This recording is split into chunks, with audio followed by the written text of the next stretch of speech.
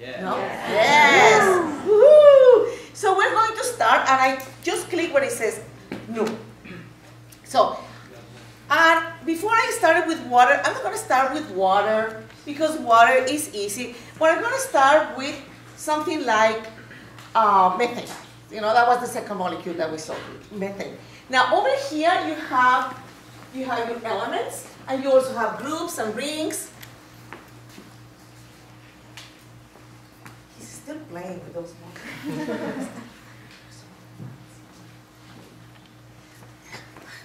Oh yeah, what it says down there?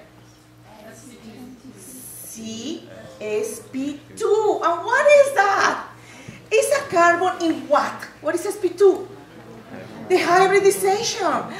Oh my goodness, it's telling you, it's giving you already the hybridization of the elements. So you see in here that you have different oxygens. So this oxygen is oxygen sp3. Everybody should know what that is. At least my students. I see faces like, what? And then this is what? Oops. Oxygen sp2. Wow. Okay. So, oh, we were going to do methane. So for methane, of course, you have to do your Lewis structures first. You have to know what you're doing, right? Yes. So, because then you don't know where to click. Even though sometimes you don't know where to click, sometimes it's good because it tells you, you're making a mistake. So we're going to make methane, and methane is carbon SP what? 3. SP3. So this is the one that I have already selected, and I'm just gonna click. That's it. Whoa. Woo! And then, oh, but I don't see the hydrogens. Well, the hydrogens by default, they're put by Spartan because they say, okay, when you have like an open single bond, that means there is a hydrogen over there, and so Spartan puts hydrogens in there. Now, you want to put the hydrogen, well, you just click on the hydrogen, and then you just go clean, tirin, tirin, oops, tirin, and tirin. And then what can you do? Oh yeah, fine, so what? I still see it like in 2 dimensions. Well, not really, because I can rotate. I can move it like that. I can make it small, if I don't want you to see it. I can make it big, you need glasses, right? Yes, so you can do all these wonderful things in there. Excellent. And then, we were talking about angles, right? So we're talking about angles, and I'm going to check the angle. So I go over here, and it says angle. Yes, it says angle in there. Yeah. So I just click. Tirin, tirin, tirin.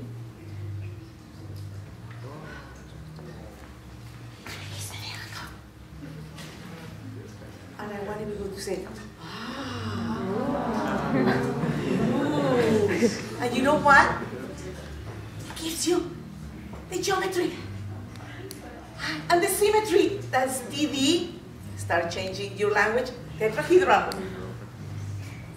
Okay, and they also give you. In case you forgot. Not for every molecule, because they just have a bank, of some molecules, and then not all of them they will have the distance, which is the bond length. So I'm gonna click in here, and in here. And in here, and it tells me the distance. Yeah. So I'm gonna really check if it is true that all the hydrogens are the same. So I am gonna check in here and this one. And is it the same? Yes. And I'm gonna check here and in here, and it is the same. Oh wow, that's so cool. Okay. So then we were doing what? Oh, he undid it. The stearic acid, and you know how long it took him? So what was the stearic acid? I don't have a mark. Oh yes, I do. You see what? Or you can just click in here. You don't want to take the other one and just go new. And you have a new page. And in order to do that, I'm going to get my end carbon. I'm gonna go, this is smaller. I'm gonna move it over here. And then I have also CH2. So I go 1 and 2, and 3, and 4, and 5, and 6, and 7, and 8, and 9, and 10. Keep counting because I don't know how to count in English. What is not clicking? 11, 12, 13, 14, 15, 16. And then the last one has to be a carboxylic group. Okay, so we go over here and it says groups. You know where it says groups? You see my cursor, right? And then, yes, do I click here? Yeah, and so it's telling you where it's going to go. I can put it either this way or this way. I'm gonna put it right in here. Yeah. And then, that is really nice. Maybe. How long did it take me? Well, you guys are faster than me and you click faster. So you just go click, click, click, click, click, click, click, and because there are 18 groups, then it will take you 18 seconds. No. In here, I'm not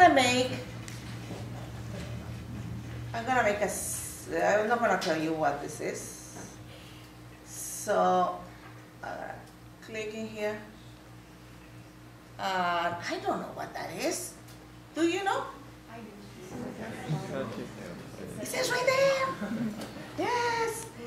And then I minimize. And then when I am minimizing, you know, I calculate my properties and all that. And then I go with this, in this balloon where it says what is going on in here. And now it's running, and now it's telling me the name.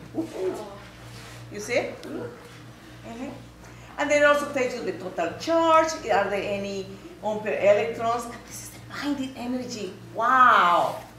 Calculates the binding energy, weight, area, and all these goodies. So is this molecule polar?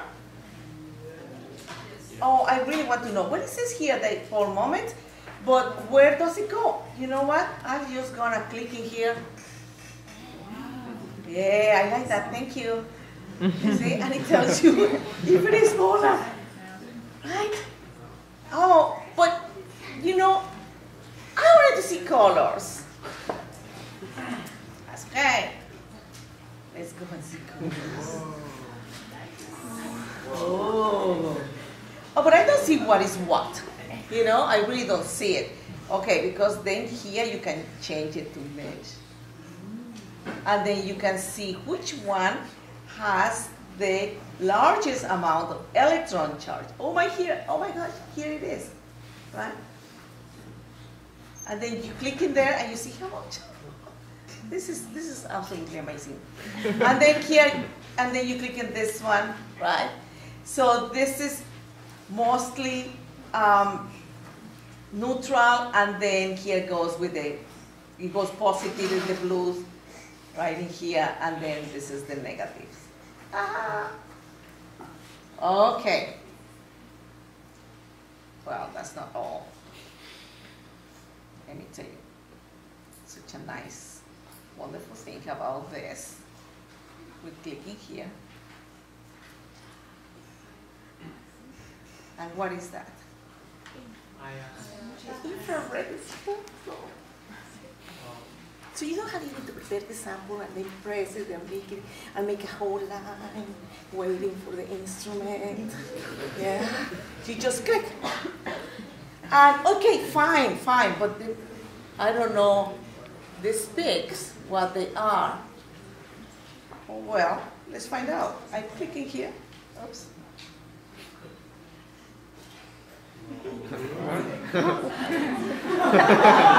So it's a carbon-oxygen double bond, right? And then I click in here. And that's the carbon-oxygen single bond. Wow. So, isn't this amazing?